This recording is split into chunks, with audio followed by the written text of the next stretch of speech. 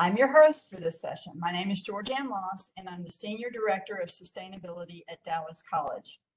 A couple of years ago, I read an article in the Dallas Morning News titled, "For Those of Us Longing for the Return of Civil Discourse, This SMU Professor Can Help." I was so intrigued by the article that I reached out to its subject, Dr. Jill DeTemple, who is a professor in SMU's Religious Studies Department, as well as the chair of the Religious Studies Department. Dr. DeTemple explained to me how she uses the framework called reflective structured dialogues in her classroom and on campus. She also introduced me to her work with Essential Partners, a nonprofit organization in the Northeast. Essential Partners was founded in 1989. Its goal is to equip people to live and work better together in community by building trust and understanding across differences. That sounded like something that would benefit our community tremendously. So Dallas College is now working with Essential Partners and two of its outstanding associates to bring these concepts to Dallas College for our students and employees. In our organization, sustainability is included under the Office of Social Responsibility and Inclusion. So it makes sense for us to collaborate with the diversity, equity, and inclusion area to teach our students and employees how to address difficult or polarized subjects in a respectful and productive way. Doing that will have a positive effect on all three areas of sustainability: equity, the economy, and the environment. If you too are intrigued by the framework that Dr. DeTemple uses in her classes and in her work with Essential Partners, please join us for the last session of the day, the one right after this one, which is called Experience Reflective Structured Dialogue. It's at 4 o'clock. In that session, trained facilitators will guide small groups of people through the reflective structured dialogues process designed to help you contemplate and synthesize the new ideas you have learned in this conference. And so Dr. DeTemple is actually working at Essential Partners in Boston this week. So we have a pre-recorded session that she did for us in August. So Sean, if you'll start the recording, we'll get going. Thank you. Hi, everybody, and thank you so much for clicking on this link and joining me in whatever capacity you are and wherever you are. My name is Jill DeTemple. I'm professor and chair of religious studies at Southern Methodist University, and it is my great delight today to introduce to you ways of using dialogue in a lot of different contexts. This comes from programs we've been rolling out at Dallas College, but that we hope that you could also implement wherever you are to use dialogue in ways that will bring your communities together across difference instead of letting it perhaps pull you apart. So what we'll be doing today, and I'll start sharing my screen in a minute, is to be talking about principles of dialogue, where it can fit on various campuses, and then how you can take it from your campus into the communities of which you are a part. So let me start with sharing a screen. So the title of this presentation is Transforming Conflict Campuses and Communities with Reflective Structured Dialogue. I want to get you oriented to this in a specific way. There are folks who talk about educators as first responders. So what happens in the broader world comes to us in our classrooms, our hallways, our offices, our conference rooms. But unlike first responders, we haven't necessarily been told or given the tools to respond to that. So again, all of the things that have been happening, maybe it's George Floyd and racial tensions and protests, maybe it's COVID, maybe it's Me Too issues or critical race theory, maybe it's discussions about guns. All of those things that are happening on the news and amongst our political leaders in the streets, those come to the places in which we work. And we are asked to respond, because those are the things that are knocking our students and our colleagues and our friends and even our families a little off balance. But you might have noticed in your training as leaders in higher education that you've never been given the tools, or probably haven't been given the tools or specific tools to use to respond to this, or to understand why we're responding or how. So especially in these times when there's a lot happening, dialogue for me anyway has been a way of responding to this and to give that response a purpose and to have a method for doing so. So that's what I'll be talking about today. And when I'm talking about dialogue, those are the kinds of things I'm talking about in this context. So let me back up a little bit. I work in higher education. I am a professor of religious studies at Southern Methodist University in Dallas. But I got hooked up to this stuff because I was listening to a friend of mine who works at Essential Partners, that is a nonprofit, and the work he was doing in conflict transformation, and the way that Essential Partners uses dialogue. And I want to be really clear about what we mean by dialogue and how then we can use some of those principles that they've developed at Essential Partners to make our campuses and our communities more cohesive, places that have better relationships. So when Essential Partners talks about dialogue, they're talking about a dialogue, a conversation between people that isn't geared at consensus. This isn't a conversation that's meant to persuade somebody. Instead, it's a conversation that's geared at mutual understanding, improved communication, and coming back into a relationship with somebody with whom you might disagree in this curious, respectful, and trustful way. So let me give you a little background about Essential Partners and about why they decided to pursue dialogue this way, because I think it's really important and would help explain some of the things I'll be talking about as we go. Essential Partners was founded in 1989 by a group of family therapists in Cambridge, Massachusetts. What they were noticing in Cambridge at the time, especially because of an event some of you might remember, there were some abortion clinic shootings in 1989. They were watching the public discourse degrade over those incidents. People were talking over each other. They weren't listening to each other. Things were really escalated and tense. Those are the same dynamics they were noticing in dysfunctional family relationships. And so they decided to utilize some of those skills, not just in the sort of intimate spaces of families, but they wondered what would happen if they used some of those skills in those more public discourses. So they invited folks from all sides, as many sides as they could find of those abortion issues, into actually secret conversations where they rolled out what would become the methodology I'll be talking to you about today. And even more than method, it's an approach. Right? Ways that we can build trust in the room, that we can humanize each other through really intentional listening and speaking that's geared at understanding as opposed to persuading. Which is to say, and this is the bottom part of the slide, this is an approach that's really geared towards the process of speaking and listening, much more so than the outcome. You might think of it as a foundation.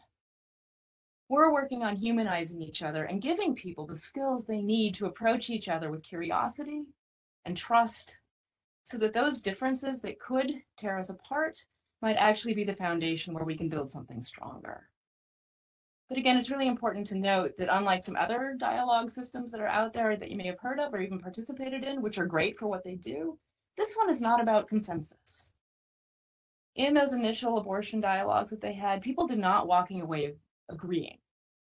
They did walk away with a sense that they might even share some values and ideas with folks on the other side, and that the other people were actually up to trying to support their communities in their own way. So while they might disagree on the issue, they could agree about the fact they wanted to support their communities and each other. It's a really important thing for folks to understand. So let me talk about sort of the components of this that are important. The first part of what Essential Partners has developed, which is called reflective structured dialogue, is an emphasis on preparation for the conversation we'll be having. Dialogue in this way isn't something that just happens. It's something we prepare for. And we do that in a lot of different ways. Some of it is some connection with the community we're in. What's important to people and what do they want to talk about? Where are places we should avoid trigger language so people don't just have those stuck conversations? And I'll talk about the stuck conversations in a minute. Where should we meet so that one group or one side doesn't feel that they have more power than the other, or somebody feels disempowered in the conversation? I could go on about that, but the point is there's a lot of preparation for this. This is an approach that talks about really knowing where you're at and where you want to go. Second element of the approach is reflection. We ask people to reflect on people, their own perspective, and we give you time to do that. So instead of going to those talking points, which is probably what you think, how did you get to that place? Let me give you some time to think about how it is you came to believe about what you believe. Maybe it's about guns or abortion or something else. Let me give you 2 minutes to think, and then you can speak. Oftentimes, the first thing we say isn't the best thing we're going to say. And the more time I can give you to reflect, the better you're going to express yourself. And also because you've had time to reflect, the more you'll be able to hear somebody else. So one thing you might notice as we're working together or as you're watching somebody else do this is they'll give you a couple of minutes to think. And that reflective piece is really important. A third component of this is shared purposes and agreement that will guide our conversation. These dialogues have a purpose. We're talking for a reason. We're listening for a reason. And we're always very careful to state that reason. We don't want to take up your time for something if you don't know what you're doing. We also hold the space in that purpose with a mutual set of agreements. And these are really carefully crafted for the communities and spaces we're in. It could be we all agree that we're not going to interrupt. We're going to agree to share airspace. We always allow people to pass or pass for now if they're not ready to share, so they can retain some autonomy in that conversation.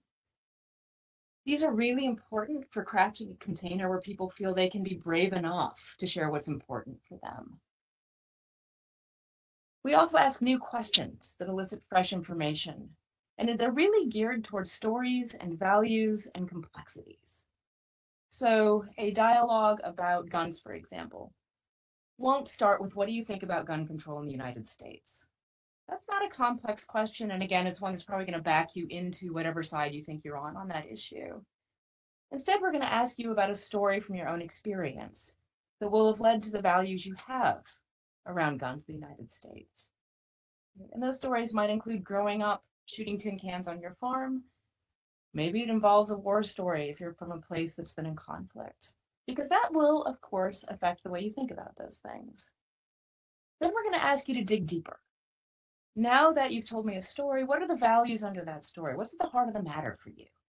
Because that's when we start to learn more about who you are as a person, how you think about it, and that will start to complexify what's happening in the room for people.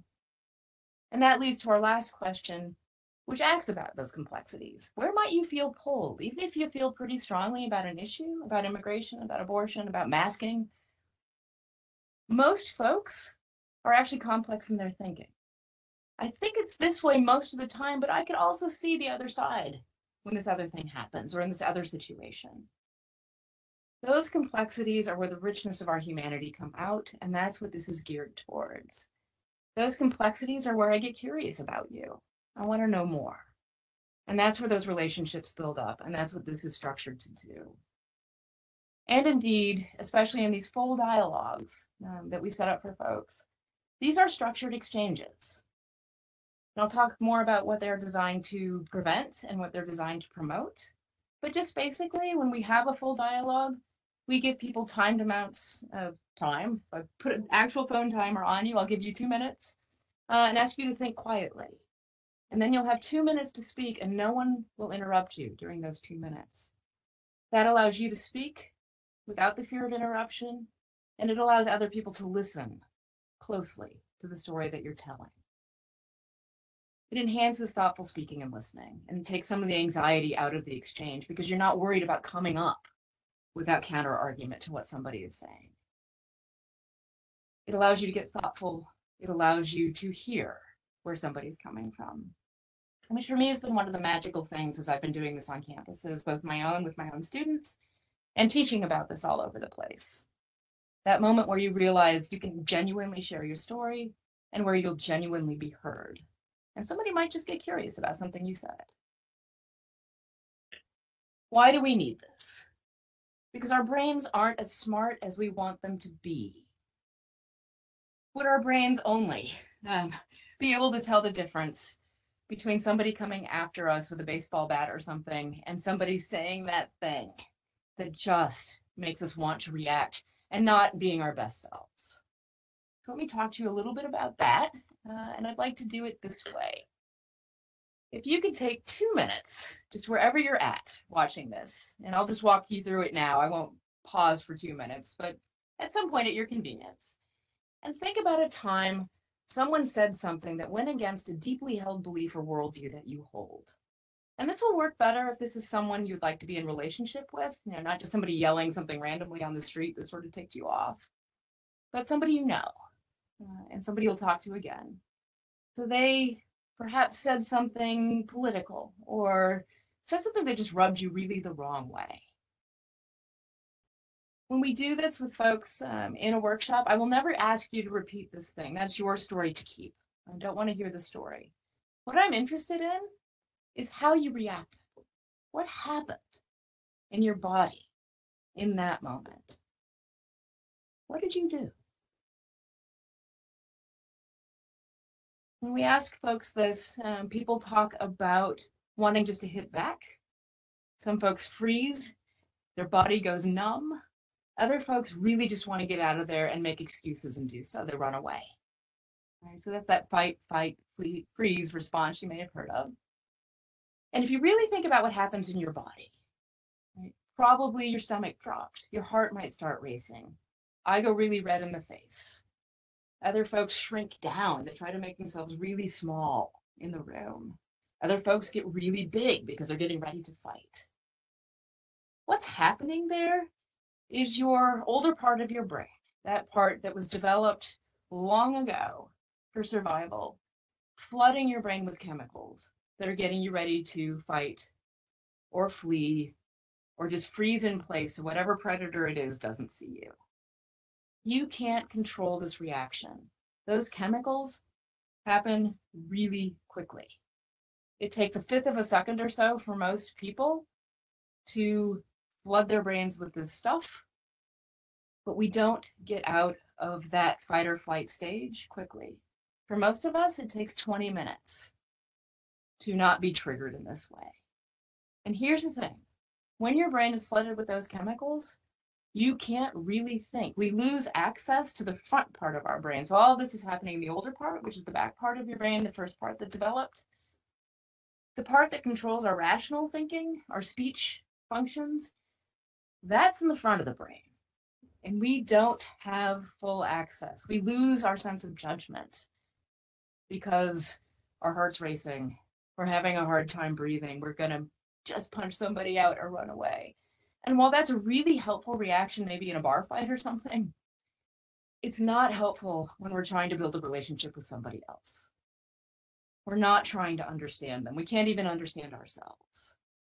And again, once we're in that state, it takes at least 20 minutes to sort of move back into full control of our capacities for most people.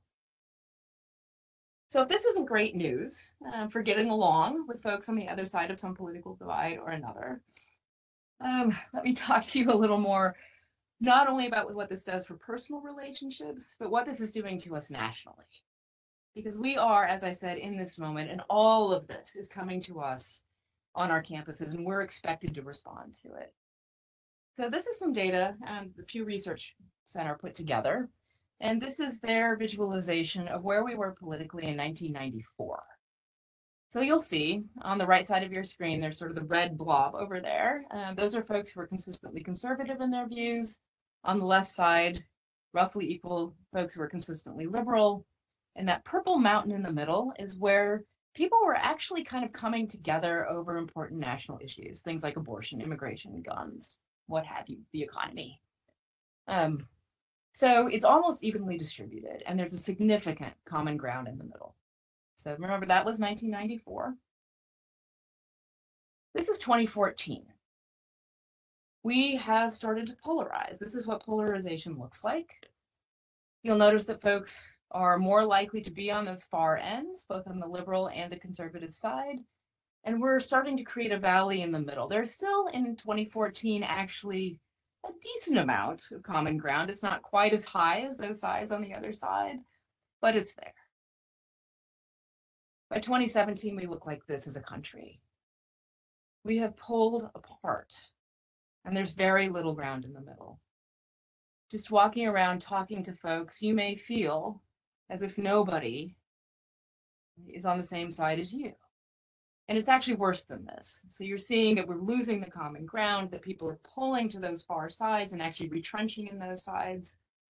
By 2018, not only were folks looking like this, they were more likely to say that not only do I disagree with somebody on the other side, that person is trying to harm the country. They are a threat. And that's the state of polarization we're in. And here's what this looks like in terms of social relationships. This is something that Essential Partners and their practitioners call the cycle of defensive response. And this goes back to what I was talking about with your brain just a couple of slides ago. When we get triggered, we're in that fight or flight or freeze mode.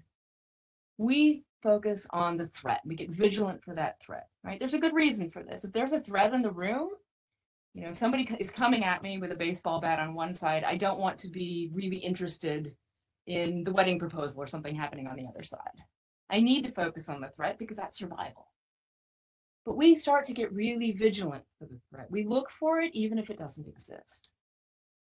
We get really ready to attack or defend against that threat. We're ready for the fight. We're going to come back with our own talking points. Somebody on the other side of an issue starts raising the issue. We just come right back to tell them they're wrong and give all the reasons that we're right. Well, that then triggers that other person. They get vigilant and they start attacking and defending. It re-triggers us. And we go around and around and around. You've all seen this. If you've watched any sort of newsy talk show where they've got both sides of an issue, this is exactly what you're seeing. What this is not doing is building relationships, because when we're in this mode, when we're so vigilant for that attack, we are only focused on that point of attack. And we reduce people in their identities to that piece of their identity that we find to be threatening. So that neighbor that brought you coffee the other day, who helped raise your kids because their kids were playing with your kids and you were always taking them back and forth to school, who maybe cleans up your green belt all the time, is just Lisa the Democrat if you're the Republican who's feeling attacked at that moment, or vice versa. That same neighbor who walked your dog when you were sick, who grows amazing flowers, who plays the cello in her synagogue, is just Leah the Democrat. And you can't see any other complexity or beauty in that person. And you don't want to be around them because they're threatening to you, and you pull back. So what we're trying to do with dialogue is interrupt this cycle. Where can we intervene so that we don't just keep triggering and getting vigilant and attacking and defending and triggering and getting vigilant and attacking and defending? We want to move to something more like this. Somebody says something, they say the thing, go back to that story, where somebody said the thing and your body was doing all the things bodies do. What if, instead, we could take a breath, lean into our best selves, and ask an open and honest question? Wow, I didn't know you thought that. Can you tell me a story from your own experience that would help me understand why it is you believe what you believe about the thing? I'm not going to lie, this takes a lot, right? Because you're overcoming your own triggered state. But if you can do this, then you might be able to listen to what they have to say. And not just listen to the story, but start listening for the meaning and values and emotions under that story. What is it telling you about who they are as a person? Maybe we share some of the values even if we disagree about the policy. A lot of what we do in this work also is work on listening. How could I listen to a story in a way that would listen for those values, that would listen for those emotions? And then how could I assume good intentions? Something we talk a lot about is what we call the gap between intention and impact. It could be that you had good intentions, but it landed and impacted me in a bad way. But instead of just fighting back, maybe I ask you about your intentions and realize actually you weren't out to get me.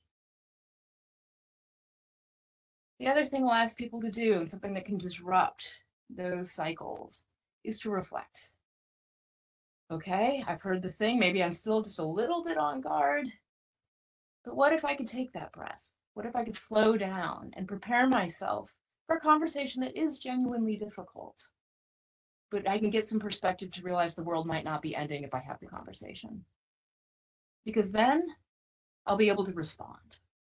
And I'll be able to do a couple of things I'll keep talking to you about as we go today. I'll be able to speak to be understood as opposed to persuade. I might share my own hopes and concerns that you could recognize that you might share. And I can remind myself to speak from personal experience instead of from those talking points.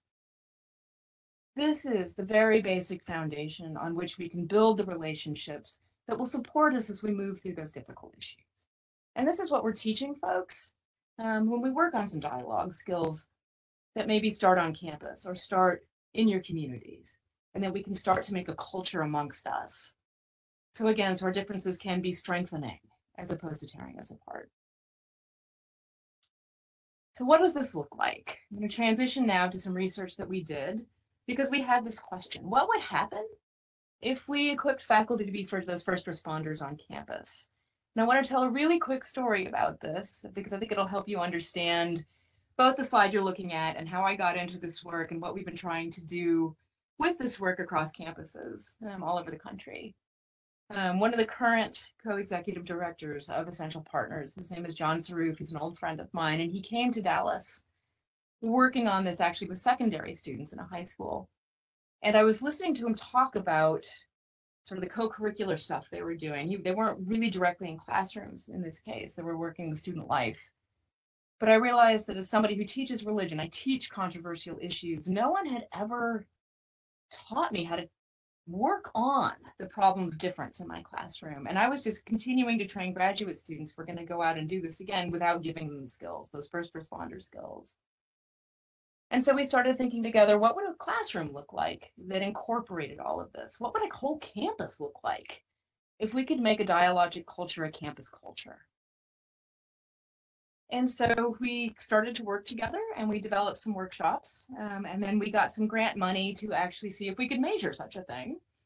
The Templeton Foundation through the University of Connecticut Humanities Institute gave us some funding. And we got together with a bunch of faculty from different disciplines. And we started thinking about this, building on the student life work we'd already been doing or they'd been doing. And we trained a bunch of faculty from lots of different institutions, again, in all kinds of discipline. The guiding faculty on the project were in stem cell science, sociology, social work, philosophy, and religious studies. And we trained faculty into something we call a dialogic classroom, where they were using these approaches in the classroom.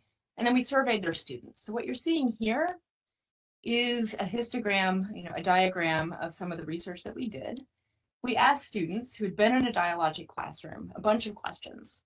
First, we had them describe a dialogue, and then we had them sort of rate different attitudes and perspectives like this. So the question here was, the opportunity to dialogue in this classroom helped me feel a sense of belonging in this class. You might notice this is really skewed towards the agree or strongly agree side. I think the final number on this was something like 96% of students who'd been in dialogic classrooms either agreed or strongly agreed that they felt like they belonged in class. So what does this mean? It means they weren't focused on threat. Because they felt that they could speak to be understood and they were listening to understand, and they knew that somebody would be listening to them genuinely, they could be themselves in these classrooms. They were making friends. They felt like they belonged.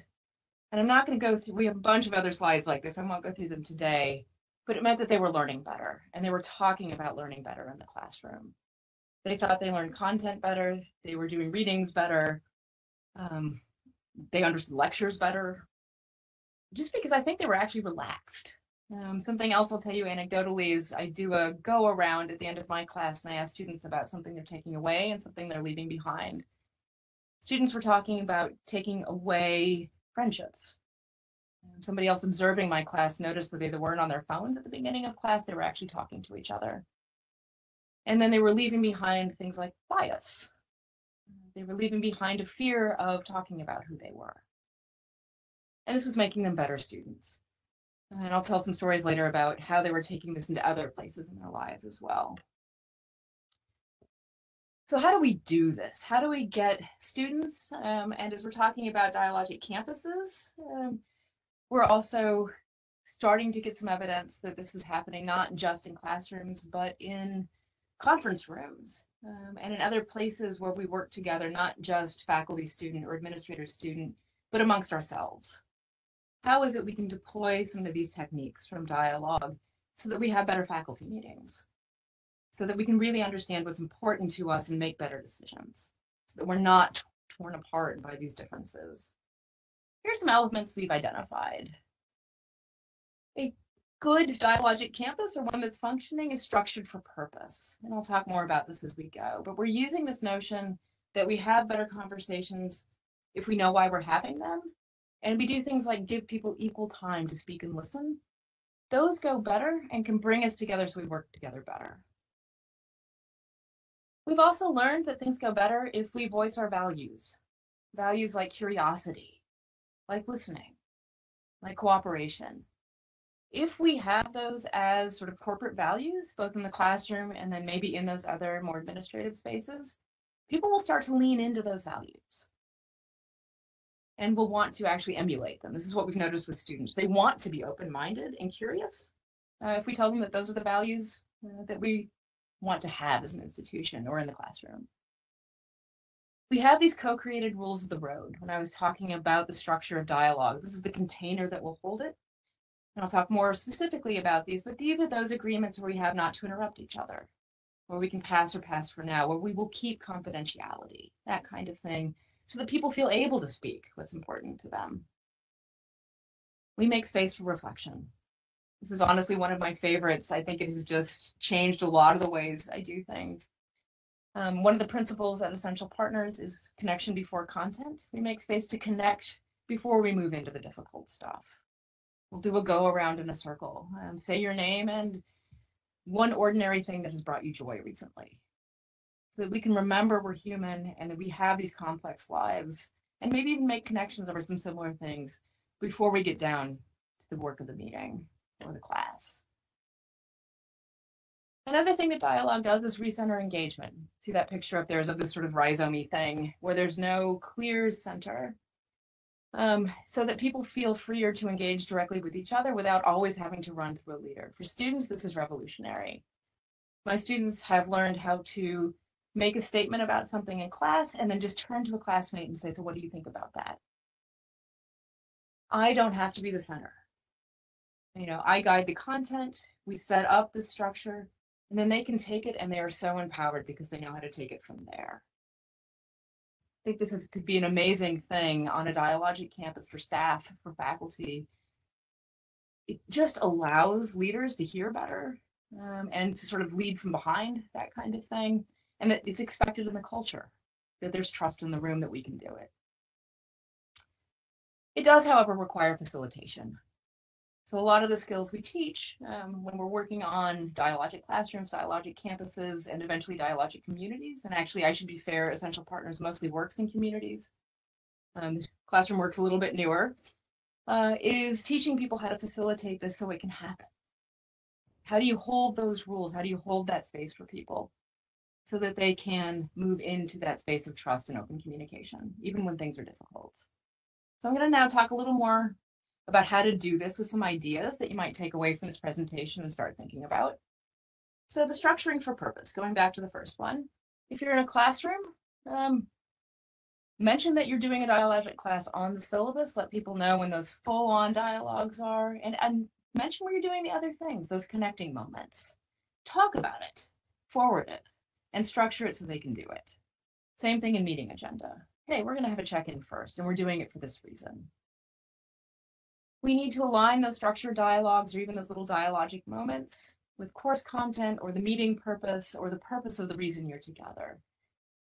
It doesn't work as well, we're finding out, when people are sort of guessing about why we might want to move them into these dialogic spaces. So being upfront about it and aligning it directly with purpose, that's kind of the secret sauce to make it happen. The other thing is like speaking in timed snippets where you're passing a timer around or inviting that reflection. These are tiered skills. Most of us do not normally communicate this way, and we need to walk it up.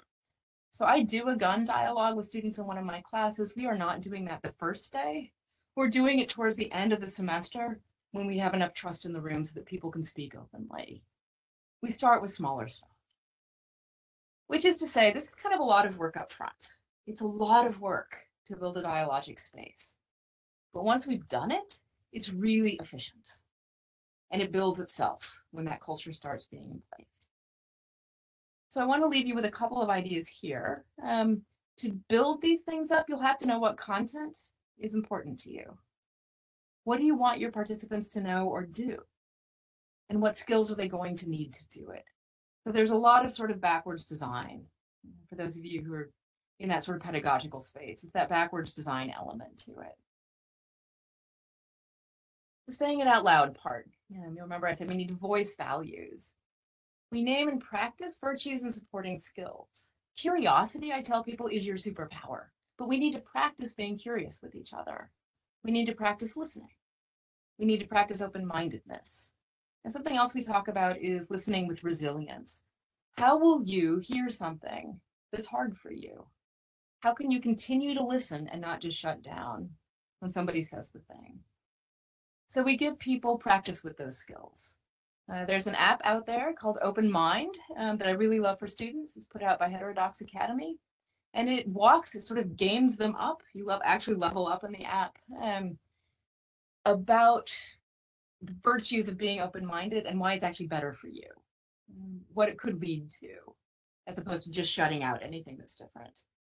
We have some listening exercises. How is it you can listen to somebody, not just for that story, but for the values and emotions that are with the story, for what they're really trying to say? For example, if they're complaining, there's probably a hope behind that complaint. How can we hear that hope? And then real attention on how we speak and listen. How is it I can ask the curious question and not the rhetorical question? Right? Sometimes we actually we ask them to do both of those things so they can learn what it feels like to both ask and be asked those questions. And again, what is it like to listen well? How could I be that good listener for somebody else? Rules of the road. Right? So what you're looking at is a co-created elephant, I think by some kids, actually. You notice it's a little awkward. It's got some parts repeated, right? But you can tell it's an elephant, and it's actually sort of charming when it's put together by committee. What we like to do when we make agreements is also put those agreements together by committee, because that's when we're capturing what's important to people. And as a facilitator, then I will know what I need to uphold in the space. So I want to show you an example of some agreements that we put together in a classroom. In this case, it comes from an exercise where we ask people, what would it take to dissent? If you think you're the only person in the room who holds a dissenting opinion on the right side, what intentions will you hold for yourself? How do you have to think about your own intentions if you're going to speak up and be heard? And you'll see there, this actually was geared at listening for this person, view all sides equally. Be comfortable with the idea that other people may not agree with me. Don't assume how people will understand me. Maybe I have to allow myself to be wrong. I don't have to get so worked up in being right all the time, such that I don't speak. Then going to the left, these are the agreements that came out. We thought about intentions. We also thought about some conditions in the room. Maybe it would be, I won't speak if I think I'm going to be stereotyped. I definitely won't speak if I think it's going to show up on Instagram. So confidentiality is really important. I want people to listen intently to me. So this gets into the agreements part of this that we're going to set up. And that means giving eye contact and attention. Don't be on your phone when I'm telling you something really important. And this allowed us to craft these agreements that became the agreements we held in the room for the rest of the semester. We respected others. We tried not to make it personal when it was inappropriate. Wanted to be open to minority opinion. And something really important about this, again, is this idea that you do not have to participate. We want to give people agency. So there's always a pass or pass for now. And that we will speak to be understood and listen to understand. So this is going to bring us to another important point. When we're asking people to do this, we don't want to just compel them into it. We need a certain amount of buy-in. And reflection's a big part of that. Again, we often don't say the best thing we're going to say if we just spit it out. So we give people a couple of minutes, whether it's in those formal dialogue circles or even just in the middle of a class or before we start something in a meeting, take a couple of minutes and think. But here's some other things you can try. Try a dialogic moment, even if you're not going to have the full-on conversation. Maybe you just take a moment and say, hey, take a couple minutes and think about, and then give me some answers back in a classroom or, again, when you're in the meeting. take a breath. Take a breath between speakers so we can reflect just a minute on what just happened before we move on.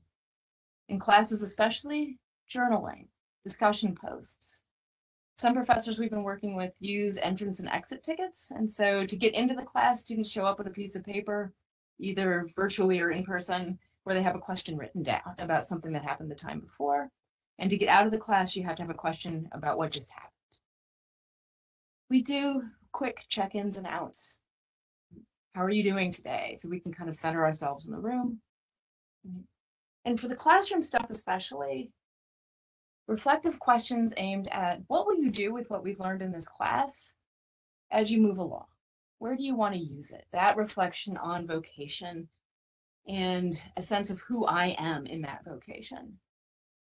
There's a lot of academic sort of pedagogy literature that really encourages that. And what I found for those of you who are on that pedagogy end, or maybe the student life end of things, this is magic. It invites students, some of them for the first time, to really hook up what they're doing academically or in the student life world with who they want to be when they go forward.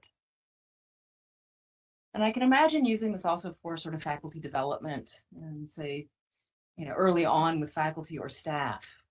What is it from this that you want to take from whatever experience we just had? And how is it you want to use it in your work or professional life or your personal life? Then getting back to recentering engagement. This is where communities get created. If you can have multilateral engagement, so if you're sort of dismantling or promoting structures so that people go directly to each other and not just always complaining up, you have a more robust community. In classrooms, this can create what I call a curiosity engine. So my students, because we'd done some time dialogues, got very good at speaking in about 90-second snippets about whatever it was. And again, they just sort of turn to a classmate and say, and what do you think about that? Or they send it off to the room. And they started doing it naturally to the point where they weren't just bouncing things off of me all the time, like a tennis match. It looked a lot more like a soccer game or something. I had an honors student who realized he'd always sat in the front row, had conversations with the professor in the room, and had never turned around to listen to his colleagues, his other classmates. Dialogic classrooms were the first time he'd done it, and he was really grateful for it because he learned a lot from the other people in the room. And he was sort of kicking himself for never having made that move before. And again, this can happen in all sorts of spaces instead of always going to a dean or a provost or chair. Working together as a community that's invested with each other and that's tied to each other and understanding those ties. That for me is the place that this stuff is really, really, really fantastic. It encourages that kind of growth and discourages the top down, straight up sort of maneuvering in the communities we work and live in. But these are facilitated spaces. So I want to go back to something I just said and really emphasize it here. One of the principles of this work is that every space promotes some things and prevents others. How is it we will create the spaces that promote the things that get to our purpose and will prevent some of the behaviors or things that happen that might get in the way of that purpose? So when thinking about facilitation, we want to think about creating spaces that align with that purpose. If I want one of those multilateral classrooms, how can students face each other, even in the most awkward of classrooms that I'm assigned to?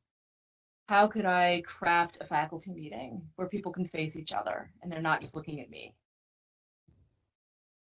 Holding the space. How can I intervene when agreements are broken? How can I gently and without shaming somebody say, hey, we had this agreement, we weren't going to interrupt. Can you just hold that thought for a minute until the other person is done speaking? This requires seating the center. For a lot of us, this feels risky and uncomfortable, but this again is how those strong communities are built. Part of facilitation means modeling those virtues. I can't facilitate and never listen to anyone. That is not modeling those virtues. I want to try and be as open-minded as I can and model that open-mindedness. It also means being willing to change when necessary. If an agreement we've got or if some structure that we have is no longer supporting our purpose, we need to know that we need to change it. And we should probably check in with folks about that change. Again, the strong communities, because we have strong relationships there. This is how this work unfolds. And what you may be noticing here is I'm not giving you really specific methods to do this. I'm encouraging you to have an outlook or an approach that's aligned with these principles. When folks do this well, where I've seen it done really well on campuses and on communities, is when people make it theirs and hook it up with the culture of that campus or community. You're never going to do this well if you try to be somebody else when you do it. So I'd like to conclude with this. How can you be that unicorn? How can you take these dialogic skills out into the wild? Because just as those social issues are coming to us and to our campus, campus can come to our communities. This is really what I want with this. This is my dream. I want to tell you another quick story. I was sitting having office hours in early December a few years ago. A student came up, tapped me on the shoulder. I thought we'd be talking about the final. And instead she said the following: I really want to thank you. Thanksgiving was so much better this year. She had taken these approaches, had gone home to a family with whom she's polarized around something I don't even know, and had reconnected. What happens on our campuses can happen in our communities. It can start with us. Here are a few things you can start with you. Listen to understand and speak to be understood. Maybe back away from those rhetorical or persuasive responses if you can. Notice those structures around you. What do they prevent and what do they promote? How might you mess with those structures a little bit so they are preventing what you don't want to happen, what might be bad for your community, and how could you make them promote what you really want from that community? Value and practice open-mindedness and curiosity. Being the unicorn means being curious.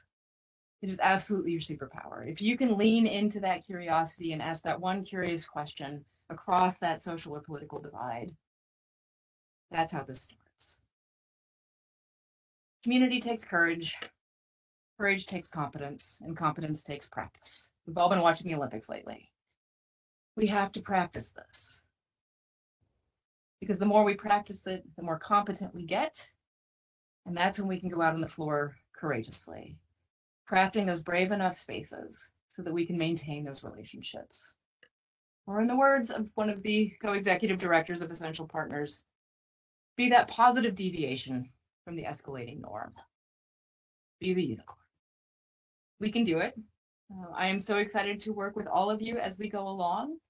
And I'm going to show a slide now that has sort of contact information, both for me at SMU and for Essential Partners. They have a lot of great resources on their website. We hope you reach out to all of us. And we also hope you come to some programming that will happen at Dallas College. Before we get to that, a couple of inspirational things from that my students have written to show you how to be the unicorn. So these came from a wrap-up question, one of those reflective questions that was actually co-created for me by one of our ethics professors here on campus, where we asked students, how do you want to be in the world based on things you have learned in this class? We asked them to sort of hook up the content and all of the dialogue stuff with this question about how you want to be in the world. I want to be someone who understands all sides of a problem before deciding what I think, and someone who is always open to new interpretations. This class helped me see a new way of doing that through non-combative discussion. I don't want to be known as someone who doesn't listen to the other side of an argument, because this doesn't get anything done. This class taught me the value of listening, actually listening, to try and understand where other people are coming from. And one of my all-time favorites, I have not by any means become an eager political reformist who goes out to peddle their beliefs on the street corner, but this class did teach me that dialogue between people that don't agree is possible. It can be civil, understanding, and productive. I used to joke that I was a passive anarchist waiting for civilization to crumble under the weight of Twitter and all of its friends.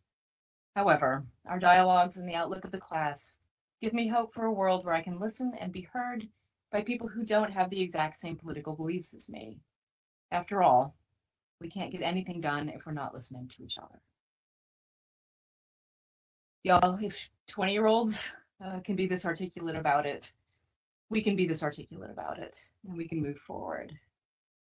So here are some opportunities at Dallas College in particular. So a group of staff and faculty have already been trained to facilitate dialogues on campus, watch them go if you're around. I know some of you who are watching this aren't exactly on the Dallas College campus, but for those of you who are, check in, ask them what's going well. The Sustainability Summit will be happening, and will feature some of this work. There are also planned workshops focusing on classroom instruction and student facilitation, hosted by that same Office of Sustainability Outreach. That'll be happening in the coming year. But most of all, I want to focus on this last one, and this is for all of you who might be tuning in.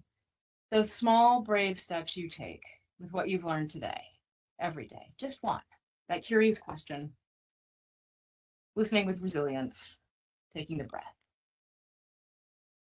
You can de-escalate it. You can learn something, and I promise you your life will be enriched if you do. So thanks very much for listening. Here's some contact information for you. Again, my email's there at the top, and you can certainly hook up with Essential Partners. It's www.whatisessential.org. We'd love to hear from you, and we'd love to know how we can support you in doing this work. Thank you very much. And thank you, Dr. DeTemple. I hope you guys have enjoyed hearing her as much as I always do. I've heard this presentation multiple times, and every time I come away with something new that I didn't hear the first time. So please, if you can, join us for the Experience Reflective Structured Dialogues session at 4 o'clock.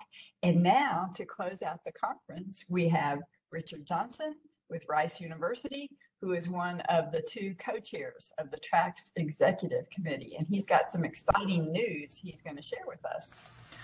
Well, thank you so much, Georgianne. I was just reflecting what a fantastic closing event that was for a conference entitled Hope for the Future, right? I mean, you picked the exact right conversation to feature. So I just wanted, first of all, extend my heartfelt thanks and gratitude to our fantastic colleagues at Dallas College who put in so much time in making this event possible. As I mentioned in the opening yesterday, Dallas College has been an enormously active member, not just of TRACS, but of ASHE as well, and has really made a mark in the sustainability world. And I see, with all the good work that is happening also in the city of Dallas, you know, I know that what you all have been doing has been influencing beyond your borders. So and very well done. So if we can advance to the next slide, you know, each institution that chooses to host a TRACS summit puts forward many hours of volunteer time, and we're grateful to all of them, starting in 2013 with UT Austin, 2014 Texas A&M, 15 with Texas Tech, and then we were down at UT Rio Grande Valley for 2016, up to Texas A&M Commerce for 2017, over to Tarleton State in 2018, and we had many speakers from Tarleton State earlier, and then Houston Tillotson University 2019, and then now on our Wall of Honor, Dallas College 2021. But if we can click, you know, we left you with a bit of a cliffhanger. What's going to happen in 2022 and 2023? Well, before we advance to the next slide, I will say if there's anyone listening who has aspirations of maybe hosting in 2024, you can contact me at sustainability@rice.edu, or you can just reach out to Georgianne or to Brandon, and they will direct you accordingly. Now, let's go to the next slide and talk about what's going to happen in 2022. Normally, we have our TRACS summits in the spring. COVID turned the world upside down. So this spring, we're going to have what will probably be a half-day spring virtual event, student-focused and organized by a group of student leaders from, so far we have half a dozen who have stepped forward from institutions around the state. More will join in as well. And so this will probably be in April-ish of 2022. So And I like that it's taking us in a different direction and really putting students in a leadership position of deciding, what kind of content is important for students, and they're going to play a big role in running this as well. So we're really looking forward to whatever it's going to be, although we're not 100% sure exactly what and when it's going to be yet. So stay tuned for communications from our fantastic Communications Committee of Tracks. Now, in 2023, things get especially exciting. And if I can ask our IT team to launch the video, please. Should have a little drum roll. Stay tuned. This is excellent.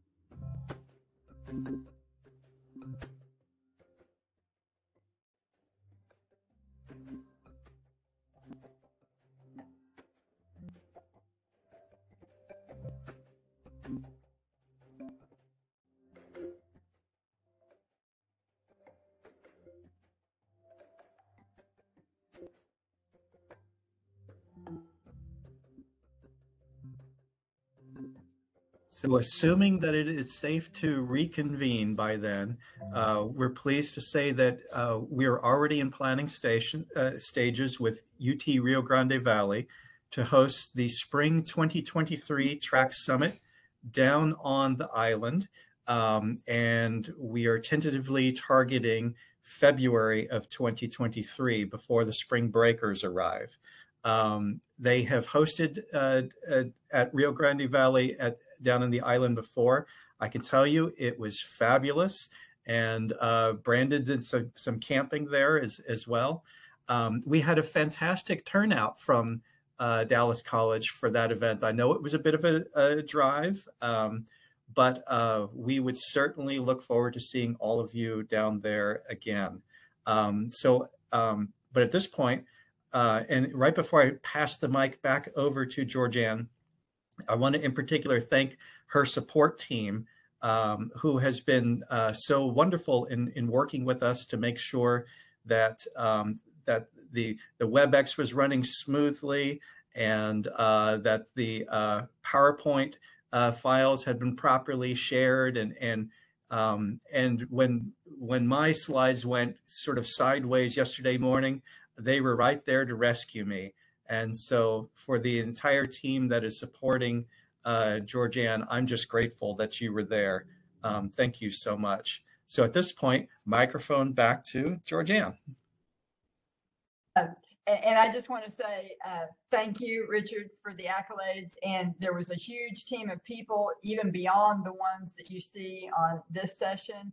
And we had many, many people from other colleges around Texas helping us put together this program. And there was supposed to be a thank you website attached to the website where our agenda is. And it's going to be up also when we have the on-demand performances and presentations. And when we put back the live presentations, it'll take us about a week or two to get the live presentations updated to be ADA compliant, but we invite you back. If you have friends who had to miss it for some reason, direct them back to the website, and that will be up until May 31st of next year. So thank you, thank you, thank you. We look forward to seeing you next spring at the student event, and we hope to see you in the final session of the day, which starts 1 minute ago, is experience reflective structured dialogues. Thank you for coming.